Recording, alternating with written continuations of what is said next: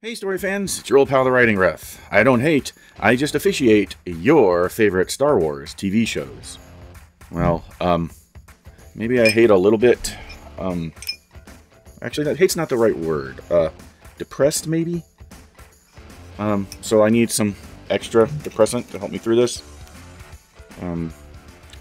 Yeah, so it would really help my sanity if you would share this video, because I have a lot of penalties to call on this show. Like and subscribe for more, because we're going to be talking about this as the rest of the series comes out, all to the 8th episode, and see if it makes it less depressing. But first, cue the intro. Why did you say that name? It's his mother's name. That's a lot of fish.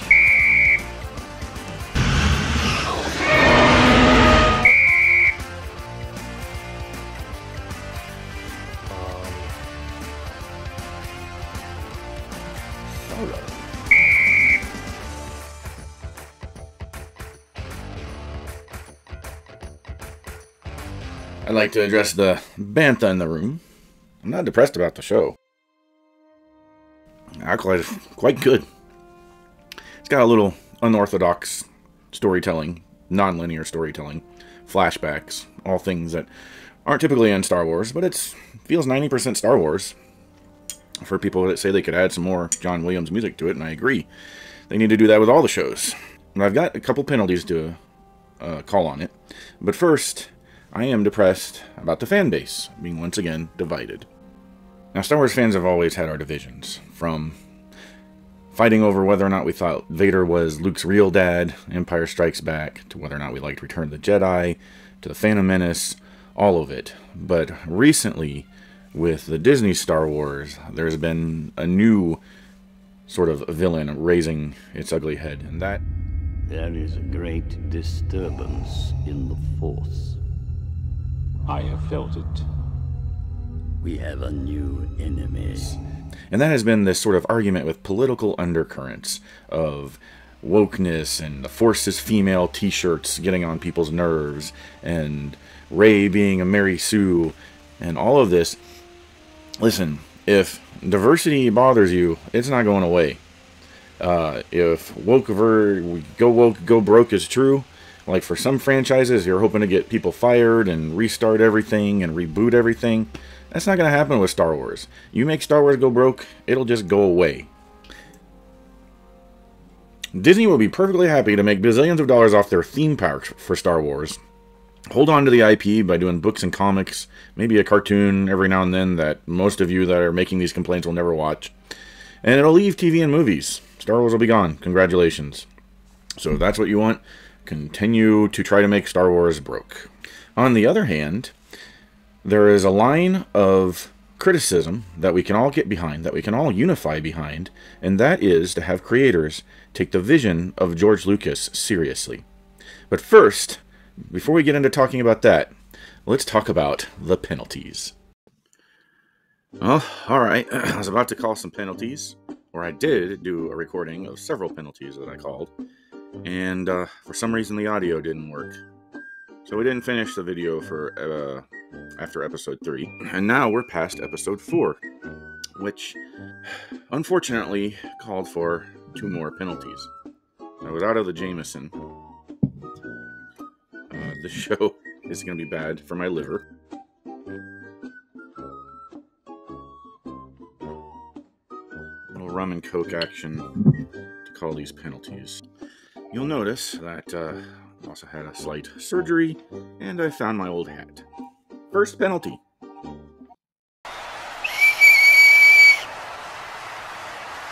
Suspension of disbelief ruined.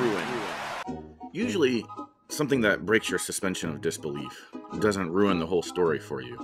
But this first death after this first fight almost ruined the whole show for me. I've seen other YouTubers who only watched the first episode and didn't watch any more, and I think it had a lot to do with this, and no one could put their finger on what was wrong.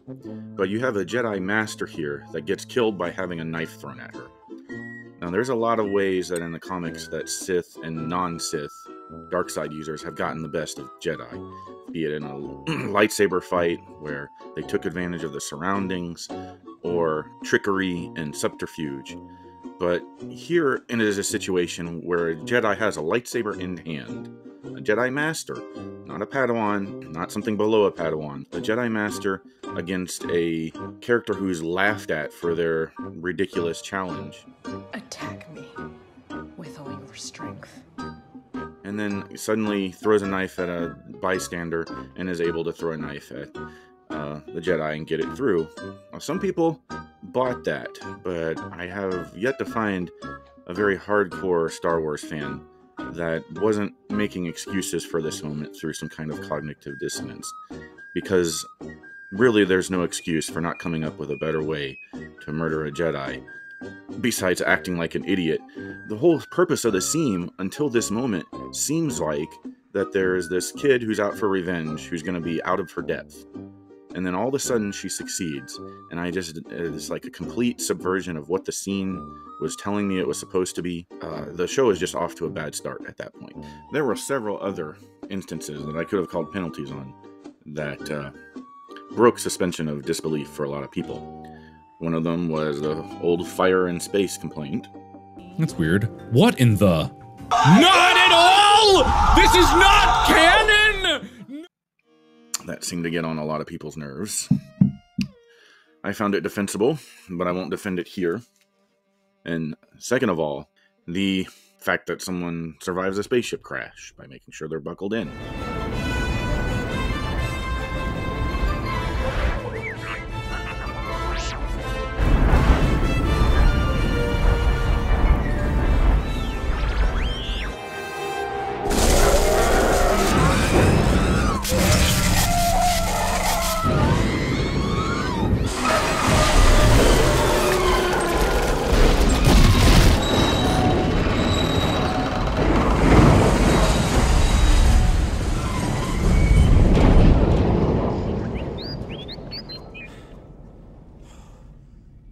Another happy landing. What, like it's hard?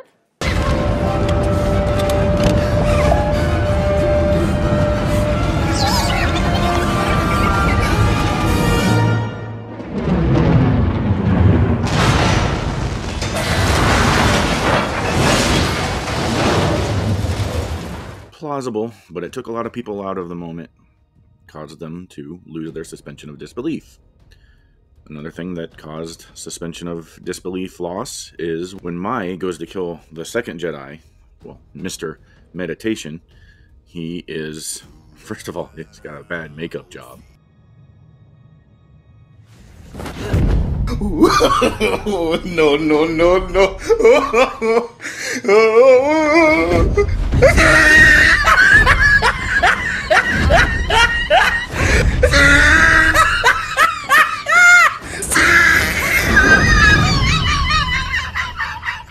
She returns to kill him with poison, and they make a point of showing you this guy realized that someone had breached security, and so they don't beef up security.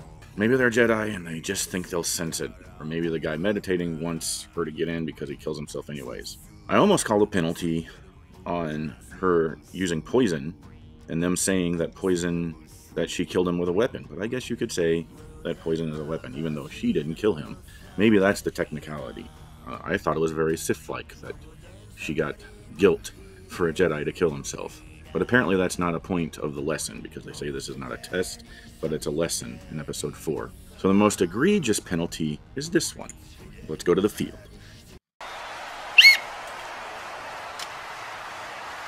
Protagonist makes a dumbass decision to extend the plot.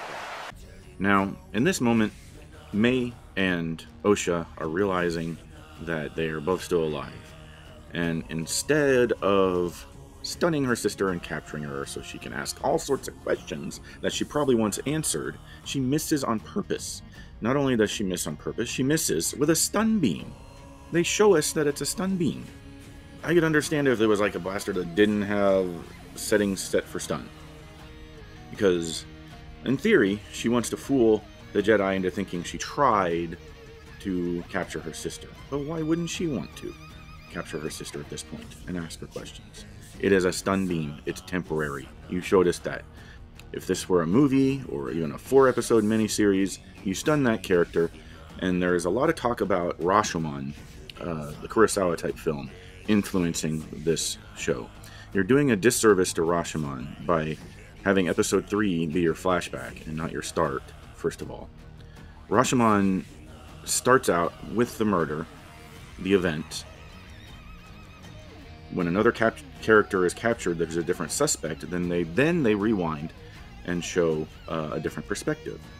So here would be the perfect opportunity for this story would be to start with episode 3, go through these events, capture May, and then have May show her side.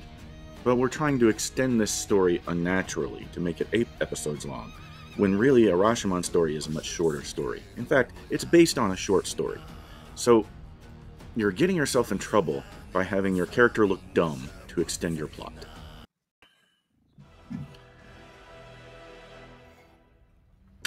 The third penalty is the most controversial and the most important. For a lot of people, this ruins Star Wars, but not for me necessarily. This penalty can be woven off with a red flag if they do it right. The penalty is this. Let's go to the field. Essential Star Wars theme. Stabbed in the gut. The essential theme being control over nature is bad. I carried them. I created them. Huh? She created them? And what happens if the Jedi discover how you created them? IVF. To use the Force to influence the midichlorians to create light. Plagueis. Nah, the alchemist is Plagueis. You're right, Anakin. Because you weren't the only one who was conceived by the Force. My dad got around. This idea that some people on this show, creators and actors alike, have that there's a gray area for Star Wars that is not light and dark, good and bad, is incorrect. I mean, the best parts about Star Wars is there is no good or evil. Depends on what side you're standing on, truly. You know what I mean? That you can look at any angle and see yourself relayed through all the characters, Darth to Luke. You know what I'm saying? But this show, yeah, I shouldn't use Darth Vader and Luke Skywalker. I'm sorry, I'm too casual with that. This show is truly about that balance of power and balance of good versus evil, and realizing that so much of it, starts at the root, truly. Conflict between good and evil is the basic conflict. The universal question is, am I a good person? Through mythology and things, we're taught certain things that are good and certain things that are bad. But a thinking person questions all that and say, is this really good? Am I really doing the right thing here? Am I really being a kind, compassionate person? Because to me, it's really about a compassionate person as opposed to a selfish person. We all have good and evil in us because we have the selfish side of us and we have the compassionate side of us. The idea is, how do you keep those things in balance? And by keeping those things in balance, you can do a lot of good things. The one time that it was done appropriately to have blurred morality was in Andor. I've given up all chance at inner peace. I made my mind a sunless space. I share my dreams with ghosts. I wake up every day to an equation I wrote 15 years ago from which there's only one conclusion. I'm damned for what I do.